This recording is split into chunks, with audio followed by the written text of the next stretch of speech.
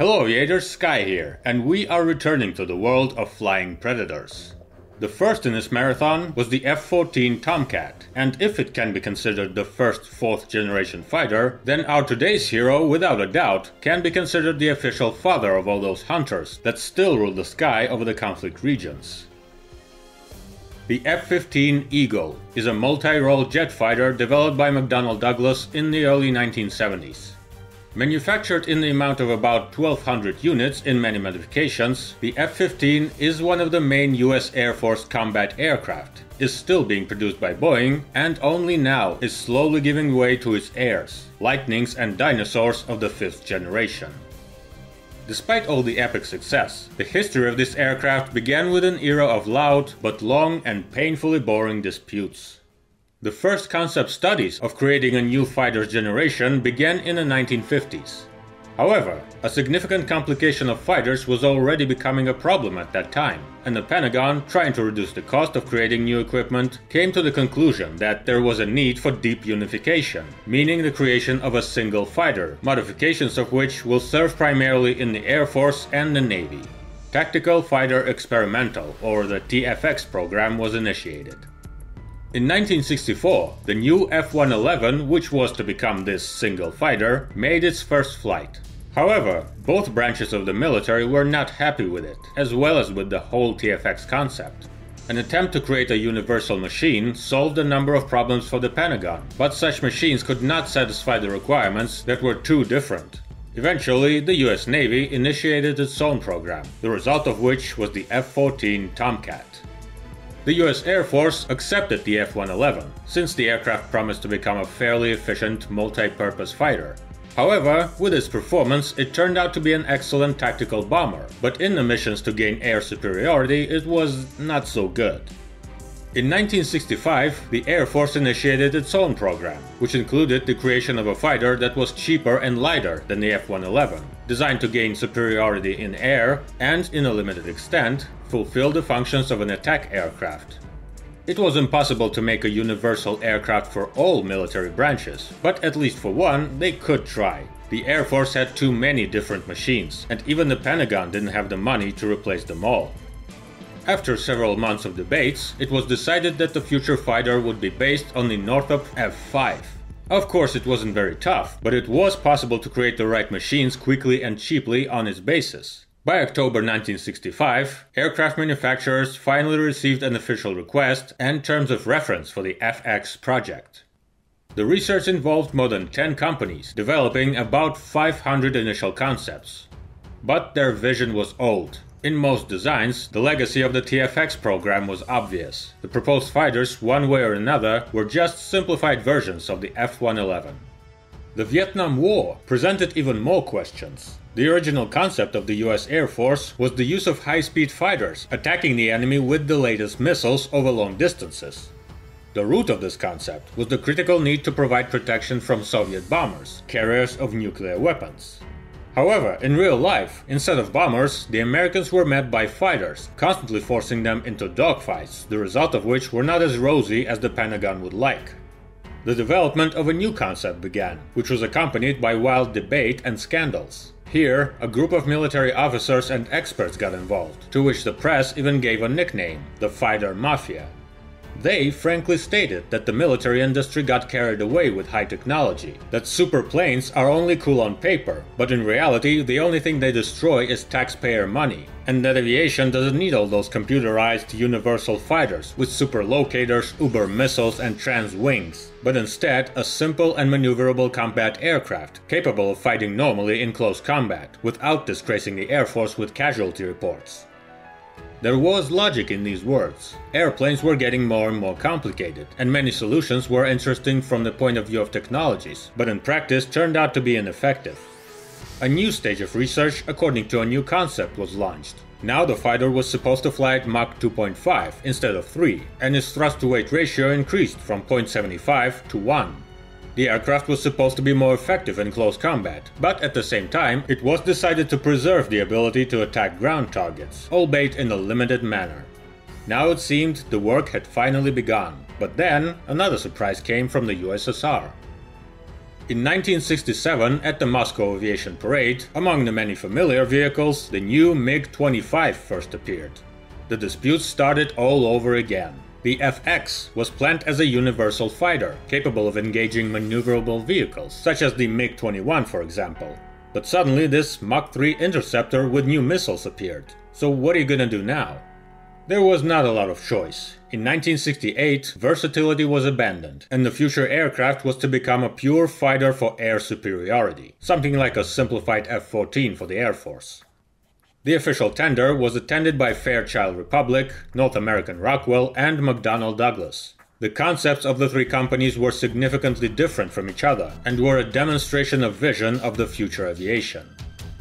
Fairchild introduced a swept-wing aircraft with two engines located in separate nacelles. This scheme was somewhat close to the F-14, in which the engines were also placed apart, creating quite a large fuselage. But here they probably went too far. Such a design increased the dimensions of the aircraft and had problems with controllability. The North American project had the most complicated design at the time. Their fighter incorporated the best aerodynamic solutions that the company had developed on the XB-70 Valkyrie. It had a highly developed integrated airframe with an ogival wing that flows smoothly into the fuselage. The air intakes located under the fuselage were also integrated, and the engines were located inside the rear section. Thus, the plane was the most promising of all proposed, but the risks were also big. No one could guarantee there wouldn't be any problems with it. In the end, the Air Force chose the McDonnell Douglas compromise version. Their aircraft had a more classic design. The decisions made on it were not revolutionary, but they completely satisfied the military with acceptable technical risks. Many solutions had already been worked out during the creation of the F-14. Besides, the MiG-25, with similar design, seemed like a cool airplane. The F-15 became the official project of McDonnell Douglas. It was planned to create two basic aircraft, a single-seat F-15 and a double-seat TF-15. Later they were renamed F-15A and F-15B.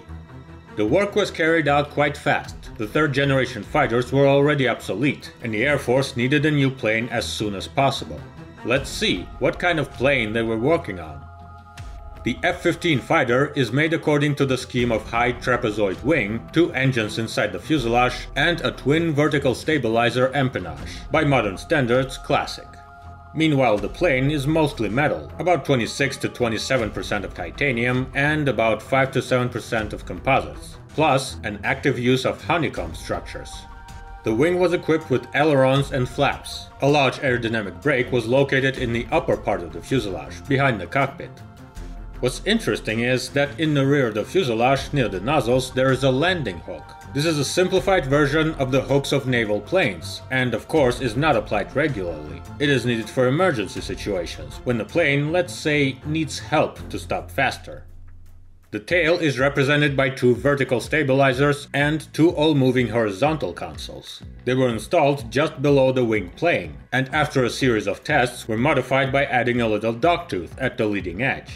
This solution increased the surface efficiency and reduced the risks of flutter at high speeds.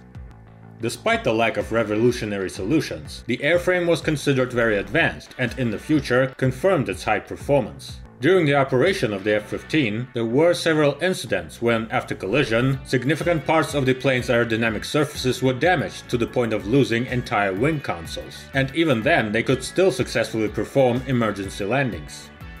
The landing gear has three legs of a classic scheme. Each leg has one wheel. The design and layout allowed the main gear to be pretty compact and take up little space in the fuselage, although the price of this was the relatively narrow track, which slightly increased the risk of tipping over, especially during the strong crosswind landings. Power plant: two Pratt & Whitney F100 series turbofan engines with afterburners.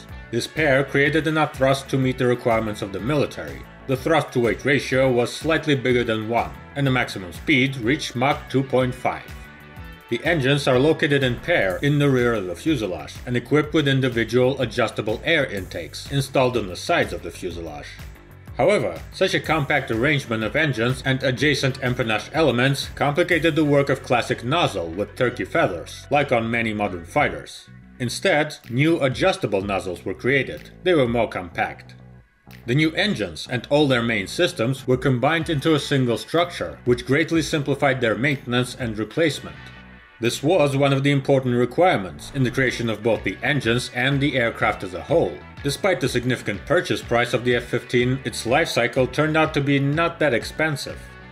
Unlike the double-seat F-4 and F-14, the basic F-15 was a single-seat interceptor, which meant more work for the pilot, so he needed some help.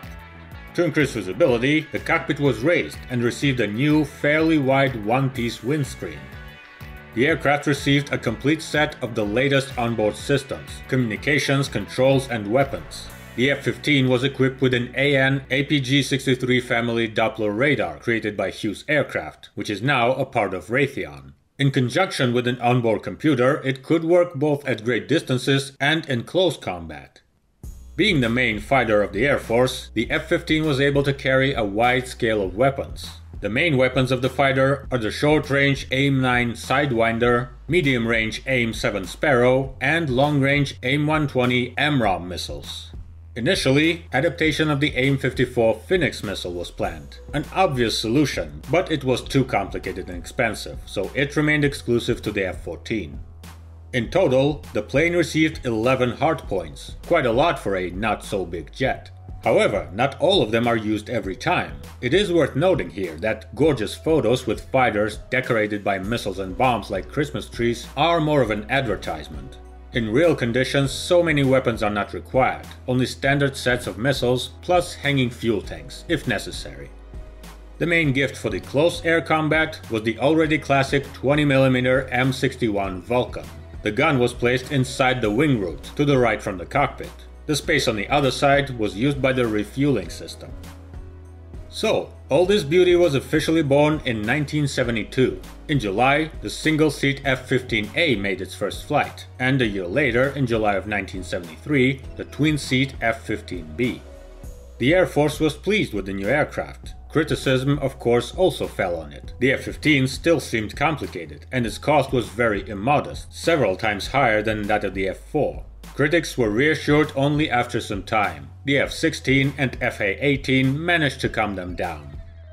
Deliveries of serious fighters began in the fall of 1974 with the transfer of the two-seat combat training F-15Bs, and they received combat readiness status in 1976. The aircraft showed excellent performance, and the pilots considered it the best in the world. In general, it was, at least until the birth of the Su-27. Soon the rate of production was increased, and the US Air Force began receiving hundreds of fighters of the basic and upgraded versions.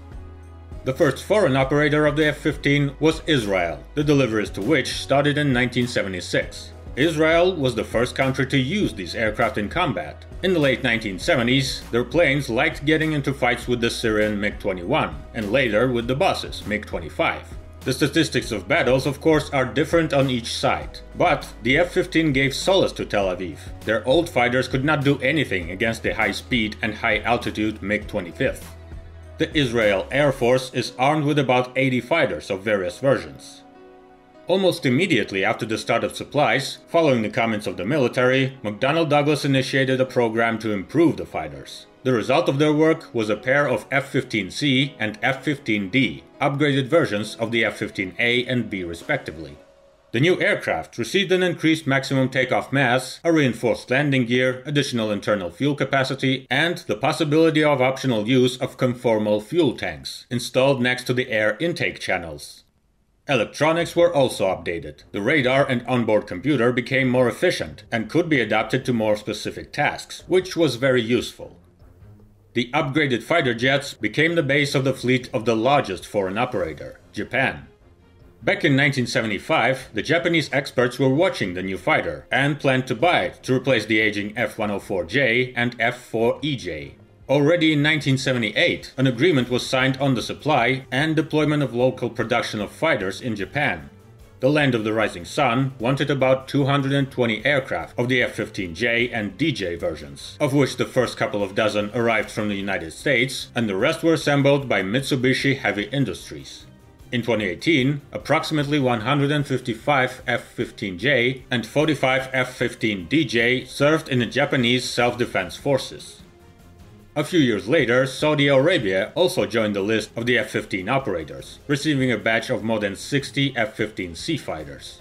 In 2018, most of their fleet was in operation, and the Royal Saudi Arabian Air Force is still receiving new supplies of the F-15S and SA, in total more than 100 units. The next big stage in development of the fighter was the revival of the universality idea. In the late 1970s, the F-111 was already becoming irrelevant. It was too complex and expensive, and its effectiveness was quite relative. They were not going to create something from scratch, so the Air Force announced a competition to create a bomber version of an existing aircraft. The fighter bombers F-15E and F-16XL became competitors. The obvious winner by 1984 was the F-15E, since the F-16 was originally created as a light fighter, and the creation of a bomber based on it was a difficult task, requiring serious changes in the airframe. Meanwhile, the new McDonnell Douglas aircraft, created on the basis of the two-seat F-15D, was of course remastered and received equipment for the use of air-to-ground weapons, but nevertheless did not require large-scale changes in the design. Soon, the F-15E Strike Eagle became the main US Air Force fighter bomber. The bonus was that the new program made it possible to develop new solutions that later transferred to the basic fighters. The F-15C and D received new onboard equipment and the updated digitally controlled F-100 PW220 engines, more powerful, reliable and economical. The victory parade of the F-15 was interrupted on the seashore. McDonnell Douglas developed the F-15N Sea Eagle project, which was supposed to be a simpler alternative to the F-14 Tomcat. However, not having a sufficiently powerful radar nor the ability to use the AIM-54 Phoenix missiles, it was not interesting. A more advanced version of the F-15N PHX was created, but it, having performance similar to the F-14, turned out to be no less complicated and expensive. The Eagle never conquered the aircraft carriers. Nevertheless, the F-15 turned out to be much more universal than originally conceived. In addition to the military use, the aircraft inspired great passion for aviators to conduct diverse tests. New fighter equipment, technological solutions, power plants and tactical concepts were tested on them. One of the most interesting experimental options was the F-15 STOL MTD, Short Takeoff and Landing Maneuver Technology Demonstrator. Back in the mid-1970s, the Air Force and NASA began early research on a number of promising technologies that could significantly increase maneuverability and reduce runway length. In 1984, on the basis of one of the TF-15 prototypes, McDonnell Douglas created a flying lab to test these solutions. The aircraft received special airborne systems, flat nozzles capable of turning the thrust vector up to 20 degrees up and down, as well as a rather large canard, which in fact was transferred from the FA-18 tail, almost without modifications. The flight tests conducted since 1988 showed absolutely stunning performance of the new plane. The takeoff distance was reduced by 25%. The landing distance was reduced to only 500 meters, or 1600 feet, with the usual indicator of more than 2.3 kilometers, or 7500 feet. And in the air, plane could maintain control at minimum speeds and in an almost upright position, a smart aerobatic toy. Eventually, the entire project was transferred to NASA that, as part of the program ACTIVE, Advanced Control Technology for Integrated Vehicles, explored new ways to increase controllability, and the nozzles with two-dimensional thrust vectoring gave way to the new ones with full 3D vectoring. Some parts of this development were never used, but some were applied in the creation of other aircraft. The F-15, meanwhile, continues to participate in diverse trials, primarily in the park of NASA. Another unusual project was the work to create an anti-satellite complex, in which the F-15 acted as a flying launch platform for the ASM-135 ASAT missile. From 1984 to 1986, two modified fighters conducted test launches from an almost vertical position at a speed of Mach 1.22 and an altitude of about 11 to 12 kilometers, or 38,000 feet. In the course of one of the tests, a target appeared, a decommissioned satellite on low Earth orbit. The satellite was successfully destroyed. After confirming the concept's potential, the work was stopped, but now we can safely say that a fairly average by modern standards fighter with a fairly average by modern standards missile is capable of knocking down most low-orbit vehicles, including space stations. ominous silence. From the early 1980s to the early 2000s, the F-15 was, in fact, the main combat aircraft of the US Air Force. Made in the amount of about 1,200 units, it is one of the most mass-produced fourth-generation fighters, and is involved in most military conflicts in the world. Israel has been actively using them from the moment they were received. The United States has been using them in all its military campaigns, and, more recently, the F-15 began to be actively used by Saudi Arabia. The only fighters not involved in big fights are Japanese. At the same time, the statistics of victories and losses, although demonstrating the clear advantage of the F-15, can hardly be considered representative, since these fighters most often enter the battle in conditions of almost absolute superiority over the enemy.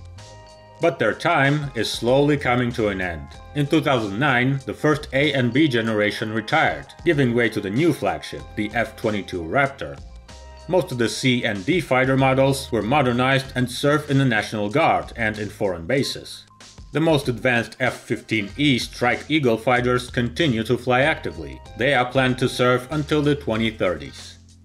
Trying to maintain competition with the 5th generation fighter from Lockheed Martin, Boeing, that has merged with McDonnell Douglas, is developing new versions of the F-15 with new solutions, including stealth, as well as the promising version of the F-15 2040C, which is offered as a cheaper addition to the F-22, but doesn't see much demand from the Air Force yet. Boeing plans to continue the production of fighters at least until 2022, which means that the F-15 will last on the production line for as long as 50 years, so long live the king. And that's all for today. The video is long, but such is our today's hero. We can talk about it for hours, and for this, YouTube gave us the comments under the video. Like and subscribe to the channel. Fast flights and soft landings to you.